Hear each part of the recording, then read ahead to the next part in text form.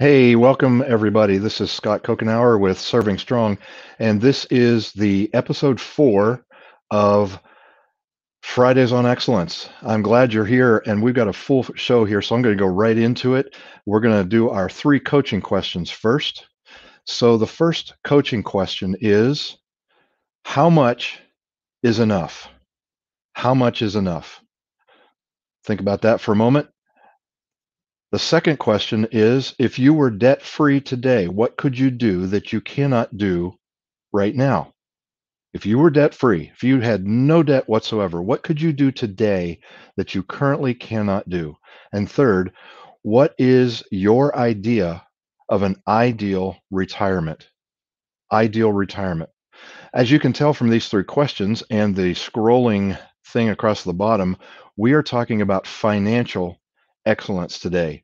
The As with all of the 3 questions, you're encouraged to take 1 or 2 or maybe all 3 of them, put them on 3x5 cards and stick them on your dashboard of your car, or on a post-it note on your computer, but live with them. They're designed to help you go deep inside of yourself and really begin to pick up some things that you otherwise would never pick up.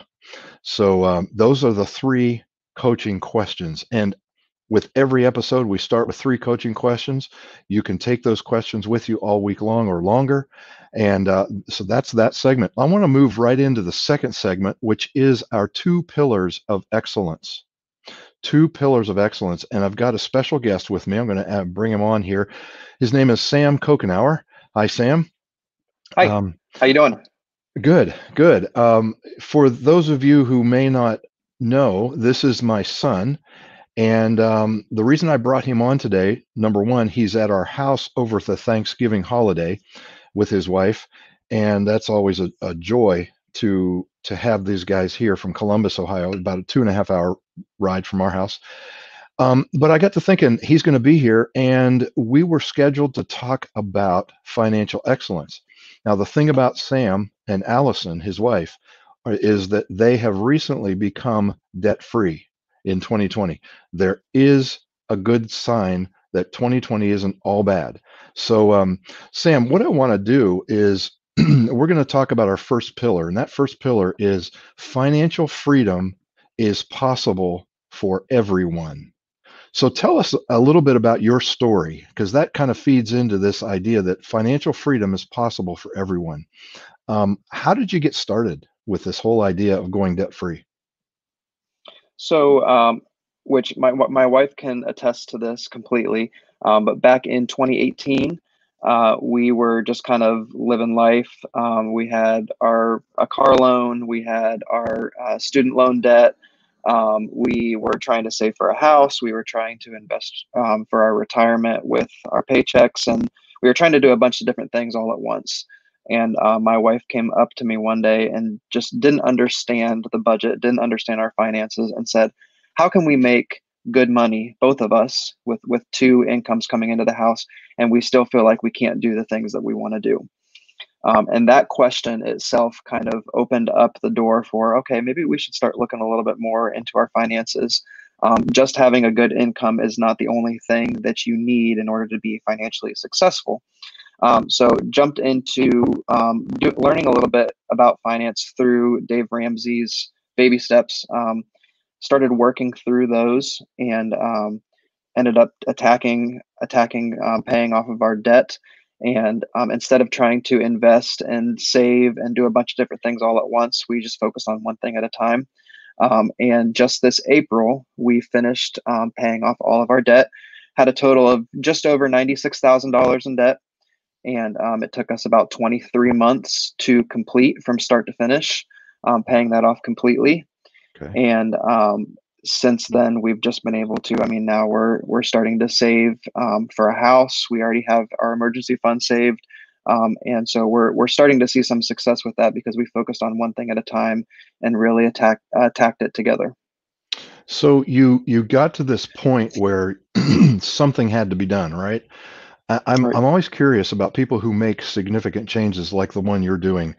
And I want to go back. I always want to figure out what was going through the mind of someone that caused this change to not only start but to maintain? Because what you did was so much greater than a New Year's resolution, right? Hmm. Yeah. Yeah. I would say the thing that kind of pushed us, um, obviously, so we got married in 2016, started kind of getting organized with our finances in 2018, paid off our debt here in 2020. We want to do different things with our life. We want to be able to afford a house, with the housing market and everything, especially down in Columbus right now. That is a big financial thing that you kind of have to think about and work through. Mhm. We want to be able to start a family, start having kids, just to be able to do things that we want to do without having to worry about our finances so much. And that was the biggest thing, that we kind of learned is you have to figure out what your why is, in order to push you through when things get tough. 23 months, it was a short amount of time to pay off the $96,000. But for us, 23 months was forever because you just see the amount of money and you're like, I don't know when this is ever going to be completed. But Right. it's focusing on, why are we doing this? What are we focusing towards? It's not so that we can completely get out of debt so that we can buy something that's fleeting. No, it's because we want to be able to set ourselves up financially for success, be able to buy a house and not have a huge monthly payment on the house, to be able to have kids and not have to worry about, okay, how are we going to pay for the hospital bill? How are we going to pay to feed them and clothe them and everything? So really just finding your why is really important, and that kind of pushes you through. So you were able to see something out into the future Right. and kind of see the storm coming, so to speak, and enough that you started it. Now, let's go to the journey of freedom, because the first point is financial freedom is possible for everyone. And I'm sure there are those who are watching or listening to the podcast are thinking $96,000 in 23 months. That's not, I mean, we're at $140,000 of debt, and bless their hearts, that's great, but we're just going to kind of keep going. Um, this journey, how did it keep you, how did you stay on track when things didn't go well? First of all, you alluded to the fact that it wasn't just this simple straight line of easy Hmm. process. How did you handle those times when you really thought this is going to go on forever? It so we $96,000 seems like a lot of money. Going through, and I guess it really is a lot of money when you think about what you owe. Going through our financial journey of getting out of debt, we broke it down. We focused on a month by month basis. Okay, how much in the month of X, whatever month that we were in, how much do you think that we can pay off? So we would kind of look at the paychecks coming in, look at our total expenses, ultimately working through a budget, which is one of the biggest things that anybody can do, in order to kind of get their finances in order. You got to be able to tell your money where it's going and what categories it's going to, and not just kind of run through the money and see what happens. But just focusing on a month by month basis, seeing how much we could pay off, trying to take extra work. And we just kind of challenged ourselves to see how much we could pay off on a month by month basis. And actually, we did a progression and posted on a social media account just Mhm. to kind of have a little bit of accountability at the end of the month. Okay. This is how much we paid off. Hmm. And so we had the accountability of people saying, oh, I wonder how much they paid off this month, and we were able to post that. And when you have those months where it's a lot less than what you normally were paying off, it's not that, I mean, we were still making progress, which was important, but it's kind of pushing yourself to say, I want to get a big number this month, and just attacking those debts. All right. So you didn't try to get it all done, all the 23 months all at once. You took it Correct. with what you knew within the foreseeable future and set an interim goal. All of these are great Correct. points, and there's no way that we're going to be able to go through everything that I would like to go through today in 20 Hmm. minutes or 30 minutes. So I'm hoping that we will be able to get back together and talk about this, whether we post it on a live session or you're able to join me. So Absolutely. there's a lot of stuff here, a lot of stuff, but it feeds into the next pillar on financial excellence, and that is there's one simple key to financial freedom, and that is every dollar has a name. Tell me about that, how that kept you going throughout the whole journey. Absolutely. And I'm going to pull a little bit from Dave Ramsey because of the success that we had just with his information. You can Google him or search him. He's got a lot of books out and a lot of different software. But the biggest thing is a budget. We kind of talked about that prior to how we focused on a budget and we worked the budget. And that's how we were able to really see some success in our finances. And it's the sense that you know how much is coming in on a given month, or you can estimate how much you're expecting to get within a month. You have to tell every single dollar of that income within that month where it's going to go. So obviously when you get a budget, you're going to work on your housing. You have to pay your mortgage or you have to pay your rent in order to have a shelter so that you can sleep and you can rest. You have to focus on eating and fueling yourself, giving yourself nutrition, transportation in order to get to the job or the career that you're working on in order to make money. There's a bunch of different categories that go within your budget. But the biggest thing that a lot of people do when they hear budget, they think negative. A budget is going to limit me and restrict me, and I'm not going to be able to do the things that I want to do. That is a ridiculous notion. A budget Mhm. is really giving you the money to spend for the particular things. You are thankful that you have a house in order to sleep. Well, you have to pay the money in order to keep that house. So Right. you're able to spend that money in order to pay your rent or your mortgage. And budgeting is not just on the things that you don't want to spend money on, like your utilities and gas to fill up your car. You want to budget fun things as well. So you want to go on a vacation, you have to budget. Okay, I need to put X amount of dollars away for vacation every Mhm. month so that when it comes to time to have the vacation, I'm going to have the money in order to spend it. If you have a budget line for something that's fun, or your fun money to go out and buy a new shirt or some new technology, you budget that in so that when it comes time in order to take that money out of that particular category, you have the fun money in order to do those things. But you want to attach a dollar amount to each particular category and essentially put all of the income that you're going to have for a given month into a category. So you're giving every single dollar a name. This dollar is going to go to this category. This dollar is going to go to this category. So that you don't have random money just kind of throwing out there and you're just spending money on things and not even thinking about it. And next thing you know, the month is over and you don't have any money left and you're living paycheck to paycheck. And that's what you want to get away from. So you're telling me that it's the 27th of November, and if I had $100 in my coffee fund, where I could go to a coffee shop and I could get my espresso, and there's no more money in that in that account or that envelope, so to speak. I have to go 3 days in order to go to the coffee shop because it's a new month, right? Absolutely, absolutely. Or you can get creative with your budget, and if you had some extra money in a different fund that you weren't going to spend for that month, you can slide some money over. It's really just making sure that your money is allocated to a particular area. And not only do you have all your utilities and all the necessities covered, but you want to have everything covered on your budget so that you're staying focused and staying coordinated with the money that you're going in. Your income is your biggest wealth building tool. That's a big thing that Dave Ramsey says. Your income is what's going to fuel it, but you have to make that income work for you. And one quick stat about spending randomly on random things. I just saw this a couple days ago on social media.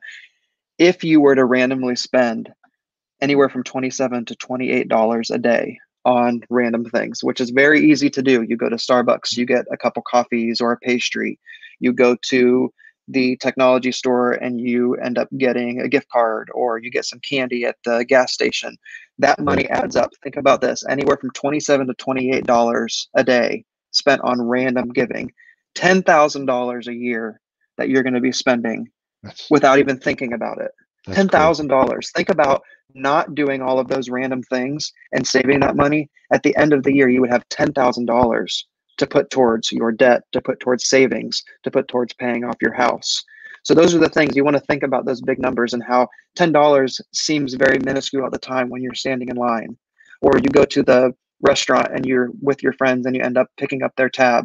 That's a Mhm. great thing, but all of that money you need to have allocated in the budget so that you don't get to the end of the year and you've spent $10,000 randomly. Wow. Wow. I would imagine that all of us are guilty of that. Hmm. and to some degree or another. And man, there's a lot of pressure from the culture to do that, Hmm. you know. So Right. basically, every single dollar has a name. Now you can change the name. So Hmm. I could borrow from my shirt account and put some money in there because I know I'm not going to buy any more shirts in the next 3 days. So I can go to the coffee shop because I've just switched the name. The problem is when there are dollars with no names. The Right, dollars exactly. with no Because when names there's leave. dollars with no names, nothing it can go wherever and you don't even Hmm. think about it and you're just spending money. You worked hard for that money. You want to be able to put it to a particular Right, area. And in right. regards to getting financial success or having financial success or paying off debt, which is a big thing that a lot of people are working through right now, you put that in your budget as paying off debt. This is how much money is going to go to Hmm. debt this month. That is a fund that you don't touch. Right. You don't want to say, okay, I'm going to pull from paying off my debt in order to get my coffee. That's not something that we're working on. You Okay. want to have that higher calling and focus on your why so that, yes, you're doing a budget and you can kind of shift your dollars here and there. But what is your why? What is the thing that you need to be focusing on right now? And like you spoke to at the beginning of this time together, you want to be able to have that financial success. You want to be able to get out of debt and be able to be successful and be excellent in your finances. Right, right.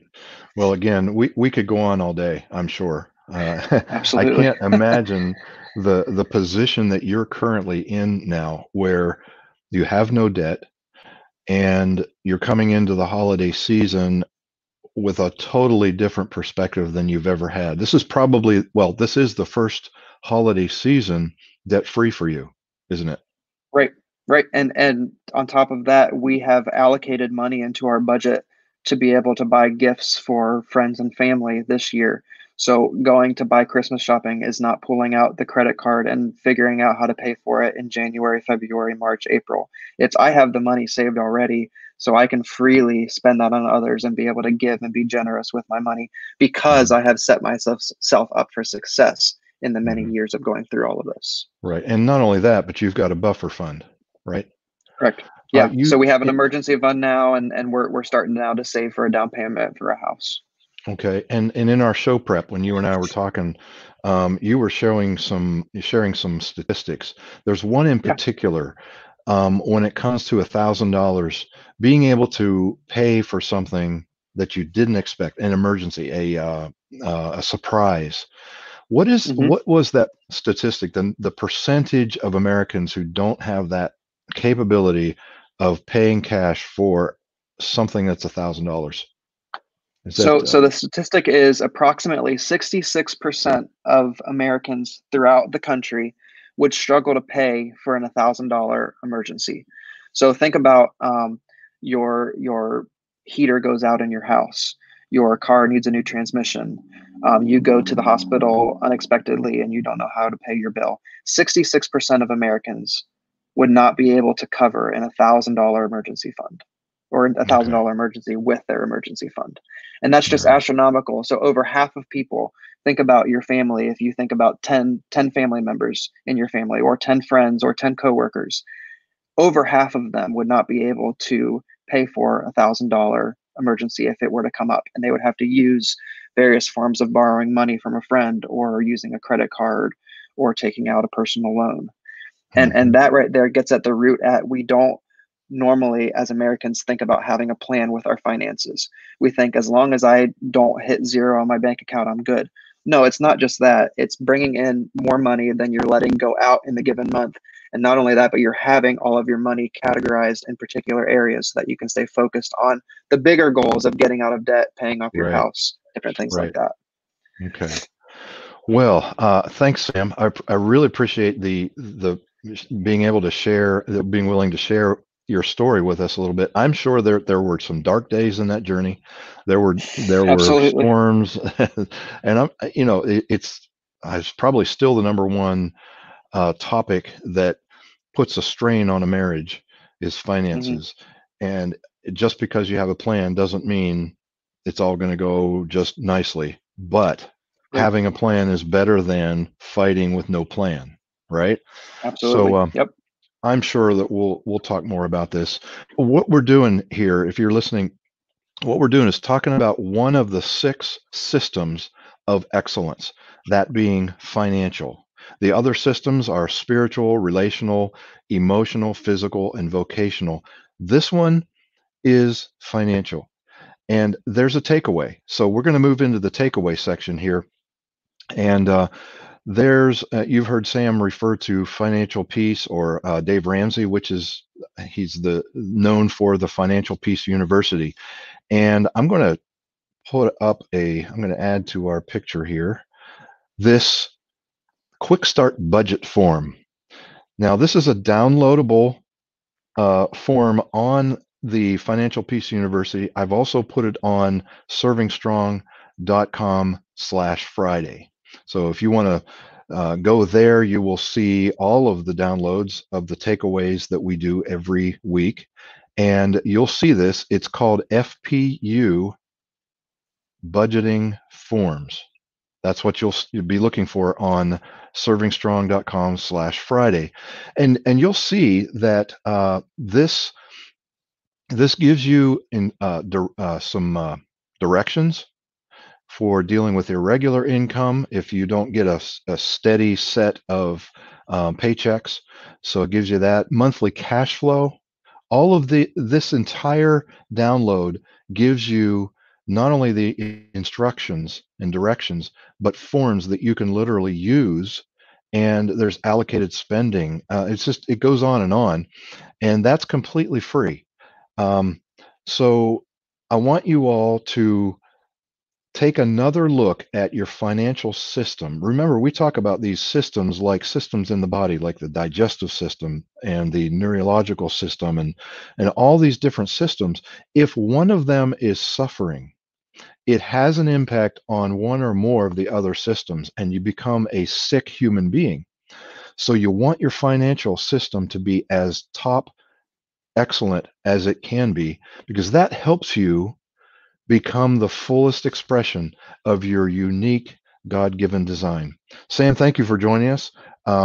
Absolutely. Those of you listening, next week we're going to be talking about let me think here. It's emotional is the next one. So next week we'll be talking about emotional excellence. Thank you so much, everyone, for joining. Thanks, Sam. Absolutely.